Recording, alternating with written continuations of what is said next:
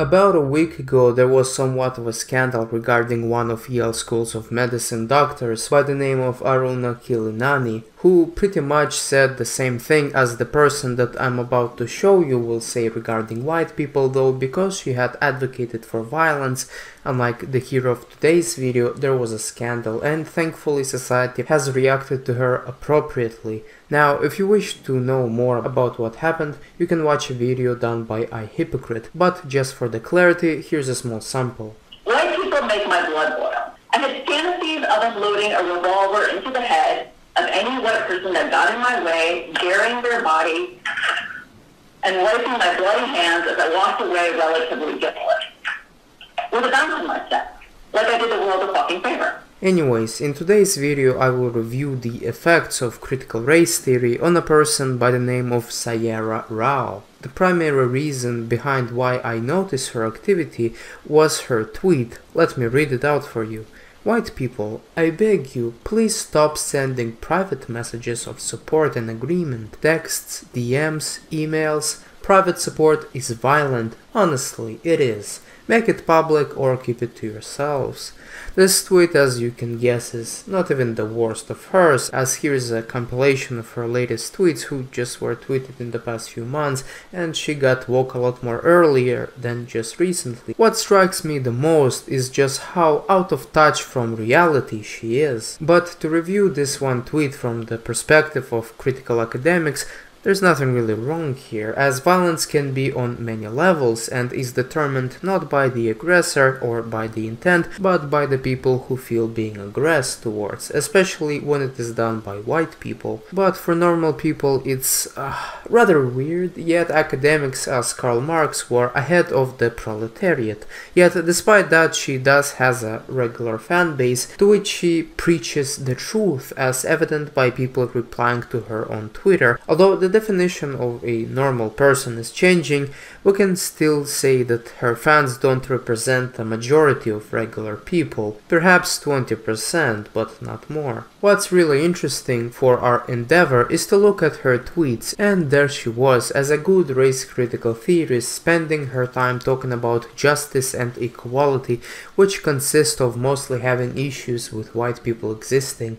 White people know exactly what they're doing and what their ancestors did. Feigned ignorance is critical to white supremacy. Which white people is she talking about? Is it Joe Biden, Tom Cruise, Peggy McIntosh, Charles Murray?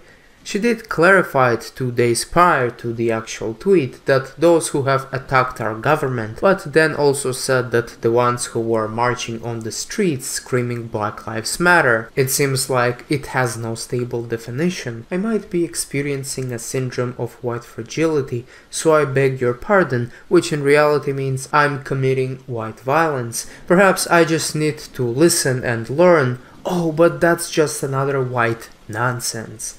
Let's get to the core of it, shall we? We have a woman who is doing nothing but sharing her giant disgust and hatred of white people, to whom she projects her own divide and conquer strategy. Just look at this tweet that was tweeted in the midst of black on Asian violence. Her Twitter is really a gold mine of insanity, supported by her loyal followers, one of which seems to think that her non-white experiences and existence are debated, presumably by white people. The worst thing about this situation is that Twitter is not her primary place of causing division and fueling racial hatred.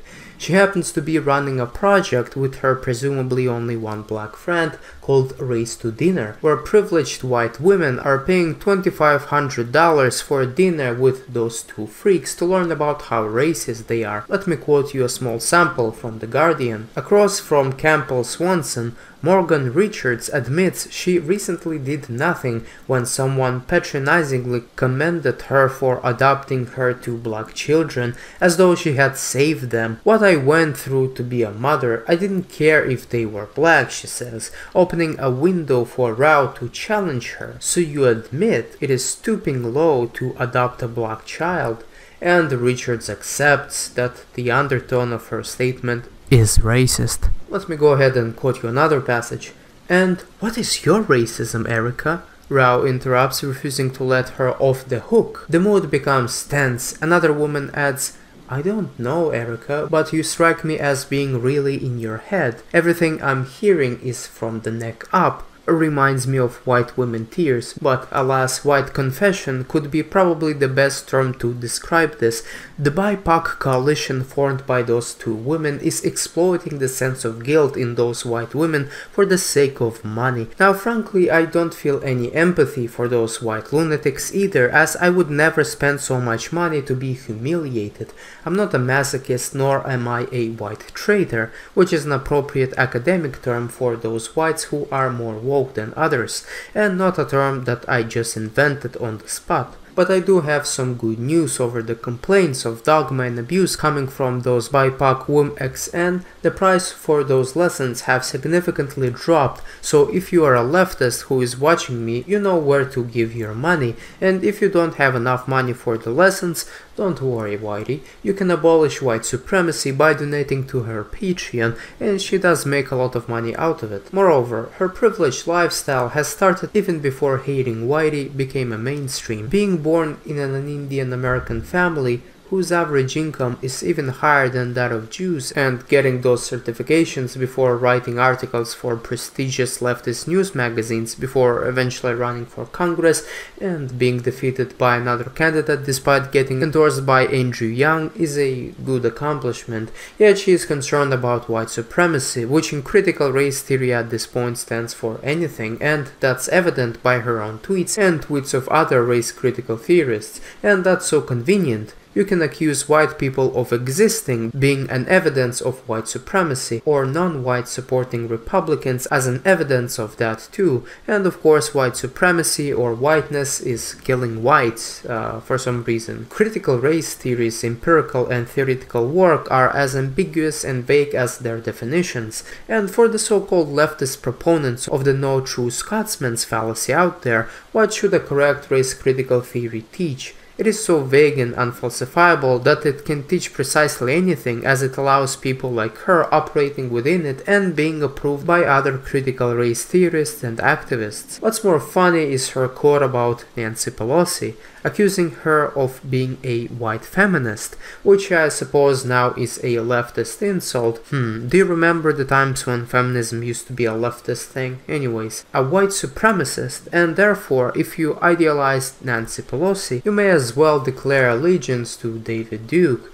And frankly, if you look at it from the critical lens, both are white, both were or are in the positions of power, and white supremacy is simply when whites achieve something or are in the positions of power, and therefore it should not be of a surprise to anyone that this makes a lot of sense to her. And why wouldn't it? The definition of white supremacy, according to her, is when white people are dominating the discourse about white supremacy in the mainstream media without acknowledging how they are upholding white supremacy in the process. And Nancy Pelosi surely likes to talk about white supremacy in the mainstream media, yet never mentions that she's a white supremacist herself. Before I was even born, my father was in the Congress of the United States, Thomas D'Alessandro Jr. He was okay, let's hear it for Dad. He was, as a little teenager, a Shabbat Goy. So he spoke Yiddish. So as he grew up in that, and he was an orator, he was a great speaker and all the rest, and he had a love for the idea of a Jewish state in what was then called Palestine. And with regards to David Duke, well, there are no further comments. Sargon of Akkad had once interviewed her where he posed a few little intellectual challenges to her before she had rage quitted the debate. All the institutions seem to be ruled over by women. So... Okay. So does this make me oppressed? Oh my God. I can't even answer that. I mean, seriously, it's like literally what you said is like, I have a woman friend, so I'm not sexist. We had a black president, so America is post-race. I mean, it doesn't even, I think you saying it's more complicated is problematic. Right. And I think the fact that we can't even agree on the fundamental of racial genocide and the enslavement of Africans. You said that you and I disagree on the founding of the United States. No. I think, like I said, I agree that there was definitely in later stages a racial genocide, without a doubt, right? But I don't think it was initially conceived that way. Racial genocide, enslavement of black people, Chinese Exclusionary Act. Okay, hang on. Let's go one at a time, because like I agree with you, the enslavement of black people, but that's not to say that black people weren't also complicit, and that's my point. Black people were complicit in their own enslavement. Some of them were, yeah. That is crazy. I'm not. I can't even. Hang on. Let me explain. Sargon had probably meant to say that black slave traders were selling other blacks to white slave traders and merchants in exchange for money, but maybe thought it was too edgy to say, so he never made the point.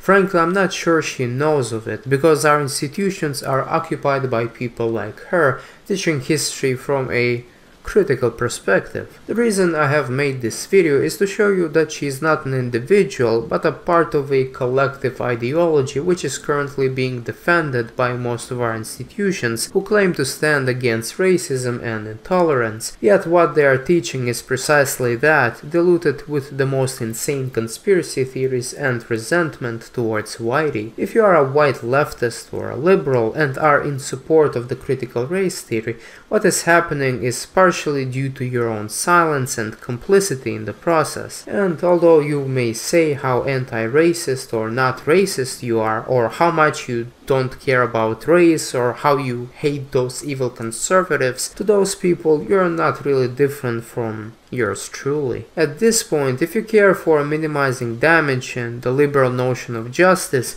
you should be on my side and perhaps read some literature on why things have gotten to where they are. But alas, this is the end of today's video. Thank you as always for spending your time here and hearing me out.